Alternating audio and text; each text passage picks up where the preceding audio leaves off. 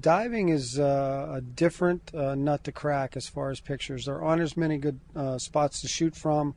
The background is really important to try and get something where you have a clean background and not, spectators. You really have to work at making a decent diving picture, especially the synchronized diving. The synchronized diving is really difficult because obviously they're both spinning at the same time and you both got to keep them in the frame.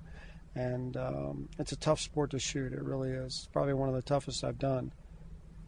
The 4x100 race was probably the most exciting race I've ever been associated with. The comeback by the Americans was not something I expected. When I looked down in the pool on the last leg and saw that the American was probably almost a length behind the French swimmer, and the place was just so loud you could barely hear. And then the look on Michael Phelps's face when he realized they had won, and not only won, but won the world record. He first reacted toward President Bush, and then turned towards the American fans on the other side and all of his teammates, and pictures from that race were phenomenal. I mean, I was, really honored to be there, and just great to be a part of it. President Bush arrived and kind of squinted a little bit and then waved, and then so I waved back.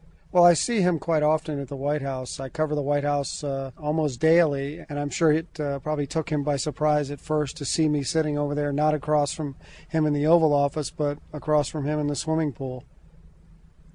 I mean, it's a great time. I'm amazed at the world records that are being broken, and I'm sure they'll continue the rest of the week.